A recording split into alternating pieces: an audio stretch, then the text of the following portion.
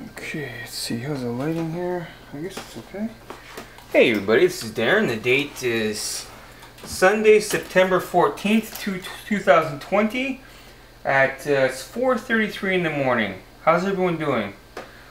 I spent the weekend drawing. I didn't really make much money at my job, but I still I did some good work though in terms of art basically. What I've done here basically is I've sketched out Luke Skywalker, and this is based on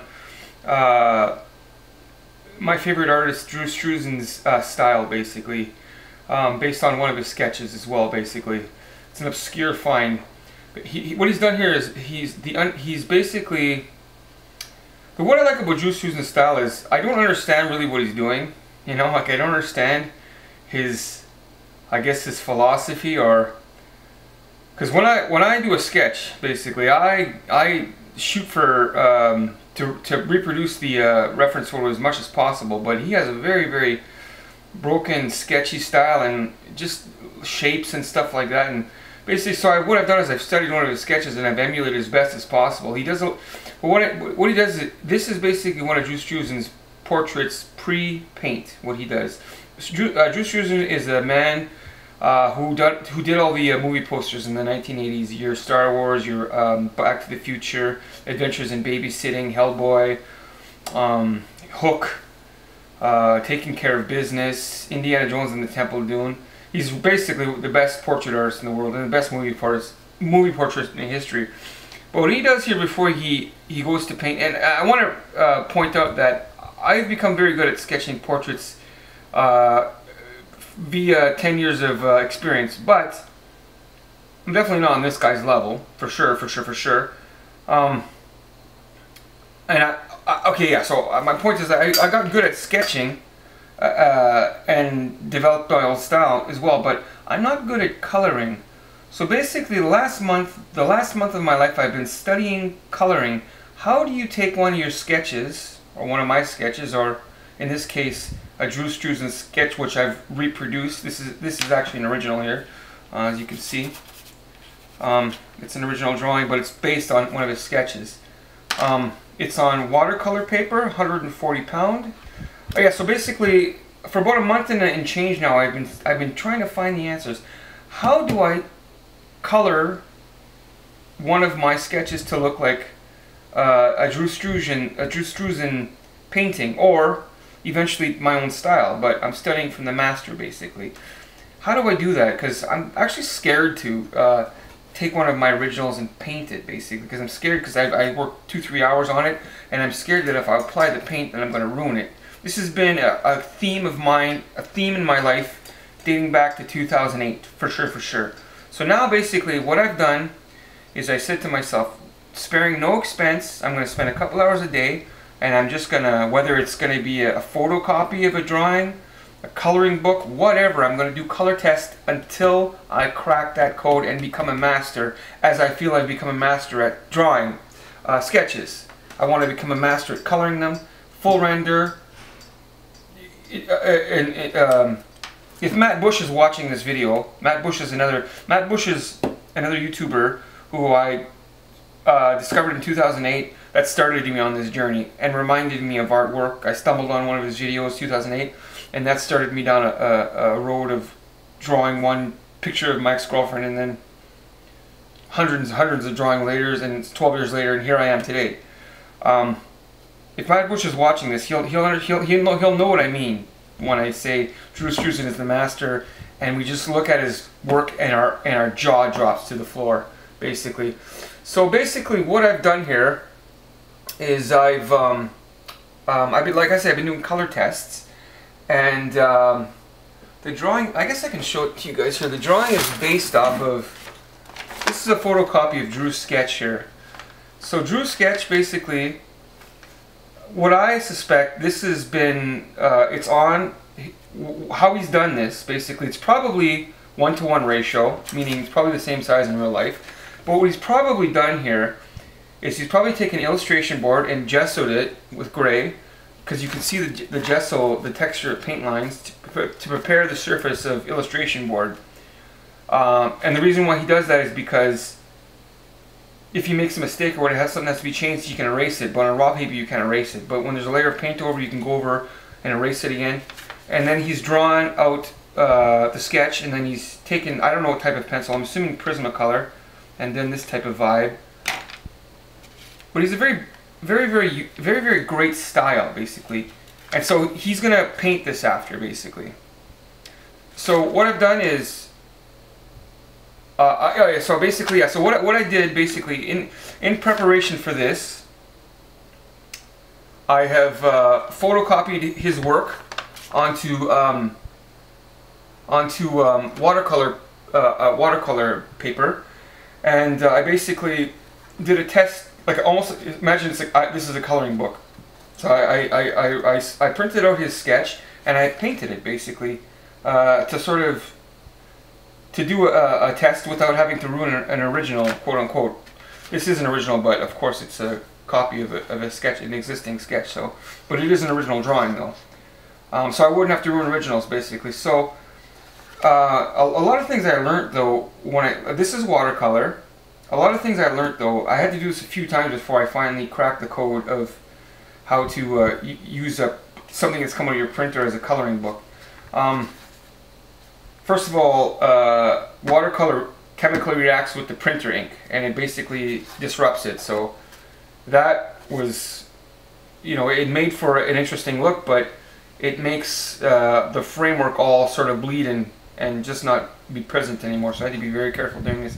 But I finally, after doing 3 or 4 of these, I finally got a good little demo, and I mean to recreate this color scheme on the original as best I can. As I say, this is all for learning. This is all for my education. I'm seeking education. Hold on a second. Yeah. But of course, it's not gonna be anything like this in the end because, as I say, this print on 140-pound watercolor paper is completely different chemically than this because there's a film of printer ink on it, which is disturbed and or chemically reacted when the watercolor hits it. So it's going to look different, but it's a good starting point. It's a good roadmap, and was a good education for me to see. So let's get started, anyways. But anyways, that's my intention. I just want to learn from the masters, and I just want to test without pressure, without having to worry and oh, I screwed up an original, blah blah blah blah blah. So let's get started here. Hold on, let me get some paint brushes here.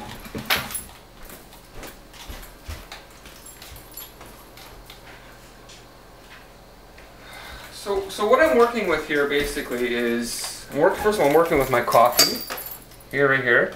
And the good thing about coffee, here I'll show you a little trick here. The good thing about coffee is almost like a watercolor. I learned this about 10 years ago. Example. You can have like sort of your coffee ring, you know, like, I know back in the, like, you know, say Mozart or whatever, you can see probably you could see coffee stains on their original compositions, I think, you know, I don't know that for a fact, but anyways, I learned this little trick of, well, I stumbled on that 10 years ago. But we're working with our watercolor palette from the art store. It's high quality watercolor, and this one as well. This was a $6 kit. I've been using this a lot. We have our water, we have our heat gun right here to, oh shit, there's my keyboard. So we have our heat gun. Actually, what I did tonight is basically there was the heat gun. It gets very hot and you'll burn the shit out of your hand. But there was like a plastic sheath over the trigger, and I actually sliced it off with a razor blade because it was almost like solid plastic. I mean, you kill your finger just trying to turn it on. But yeah, so in between coats, you know. Oh yeah, and it's to be noted too as well. Hold on, I don't know if the camera's going to shut off soon because the camera has a 10-minute time limit. But I've actually, just to show you how committed I am to the idea, these are all original drawings too, basically, just basically reproduced his sketch. I did this tonight. I did this about 6 p.m. and then I redid it again, but then I airbrushed I was going to do a star field, and then I did it again. Keep in mind, I drew this thing 3 times. This is not out of a printer. These are all drawings. And then I did the starscape, but of course it looks okay, but it's not you know, it's sloppy and it was lazy and I did it fast and I didn't put much care into it. But again, it was just a color test. They're all just color tests, you know. I really enjoy this stuff, people. I really like, you know. But one of the torments I have in my life is just screwing up a drawing, screwing it up, and then it has to be tossed in the garbage can. But we're gonna get over that. As I say, we have no pressure now. As you can see here as well, I did even more tests on this particular drawing here. See, this was when I ran it through the printer, and then I airbrushed watercolor tint on a vertical. I put it on the wall and I airbrush tinted. I started trying to tint skin tone on there, but you could see it disrupted the ink. It started chemically reacting with the computer printer ink and screwed it up. So I said, oh shit, I'm really gonna have to draw it next time. But before that before that, the day I did color test on the Obi-Wan here. I don't know if you can see that, but I don't know. I just really enjoy this guy's work here. Oh yeah, as you can see, yeah.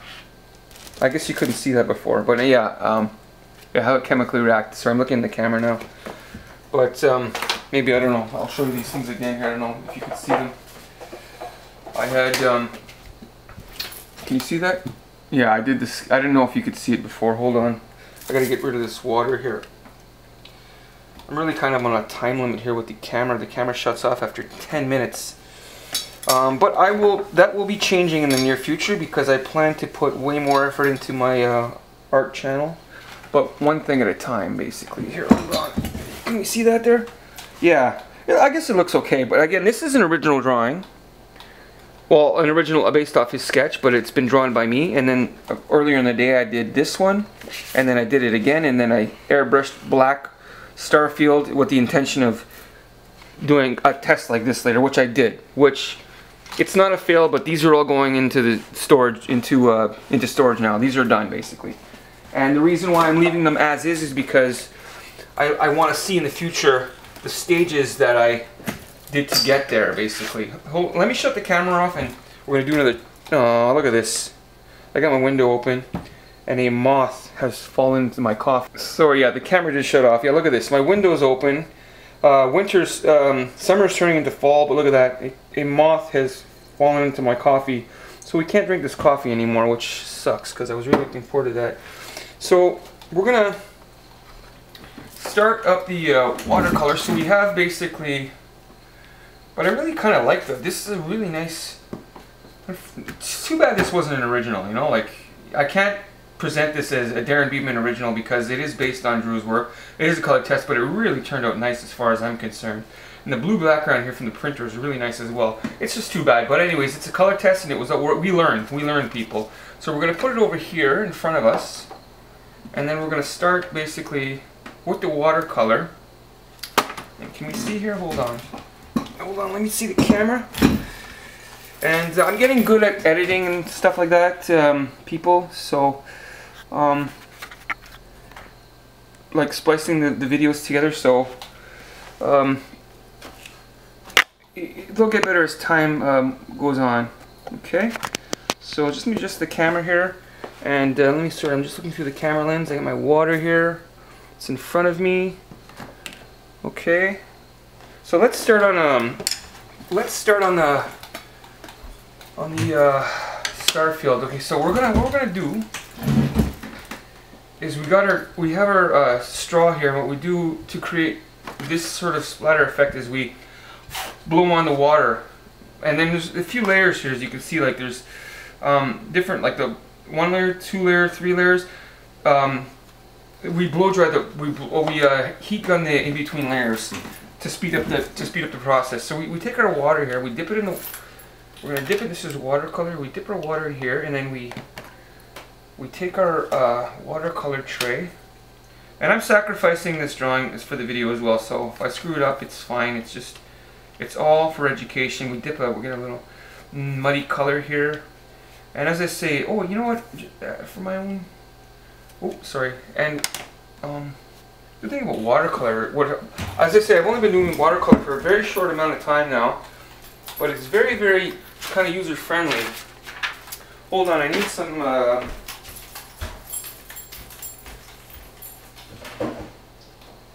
Damn it. I needed some napkins, but I actually don't have any. I'm gonna have to go get some from the gas station. A good way to get napkins, guys, free napkins, is you go to the gas station, you load up on gas, and then you get the napkins from the garbage there. You know, the brown ones there. So let's. We're starting here, and this is gonna be the first layer of sky background here. As I say, I'm new to this as well, people. So it's all new to me, and it's just a wonderment too. I mean, I'm basically like a kid. If it wasn't for my suspected herniated disc making my left foot numb, I'd be a kid in a candy shop. So now we, because it gives me extreme pain. Now what we do is we're gonna make that. We take the straw and we blow. Yeah, see how awesome that is? You know, it's just so amazing. And then what we'll do is here. Hold on, let me see the camera still recording. Yeah, we're gonna blow dry that. We're gonna make it dry so we can do the second layer much more quick. Look how nice that is. Isn't that unbelievably nice? I am gonna basically present this video without editing, and despite the narration being poor, I'm going to be doing more voiceovers in the future because I get to say more interesting things, but I'm going to keep this one as is so we can see this all in real time. So there's two settings to the heat gun. You can do this with a hairdryer too, but the heat gun is way, I mean, you'll burn your hand like crazy. Actually, another kind of interesting thing I discovered with the heat gun is if you put it close to the paper, it starts to cook the paper, and it makes it brown. And I learned that by accident. Of course, as my mother pointed out, the paper's probably going to fall apart in the future if you do that, if you burn it. But it's been my experience that paper lasts a very, very, very long time, basically. And it gives it that sort of pirate treasure map look. But I have drawings from I don't have very many, but I have a drawing that I did when I was 15. No, I don't have it anymore. But I have scraps of paper from like say 14, 15 years old, which is like 30 plus years ago, and they look identical. So paper lasts a very, very long time. But my mother had a good point there, and I said, you might have a point there, Mom. Oh, let's get a little red in there. We'll make a little purple, so you can see for the second layer. Oh, that is just beautiful. And then look at that in the second layer, and it sort of gives it like a sort of an epic sort of universe, out into the universe look, you know. And let's it's warping the paper, but no matter, because me, Darren Beedman, I am an expert at mounting these. Well, I'm an expert at mounting warped paper onto illustration board, gluing them to make them flat again for framing, because I'm an expert at framing too, by the way. But that's another story. Oh, look at that. Isn't that just wonderful? And then we'll just dab off the excess here in the hair. Oh, and giving it an interesting look. And then you know what we'll do? We'll take a bit of and we'll do little dots. We'll mop up a bit of the watercolor, and we'll do little dots. Already looking. Look how amazing that is, people. And then we'll take it off his face. Okay? But it doesn't really matter. And then you know what we'll do? We'll dry this layer as well.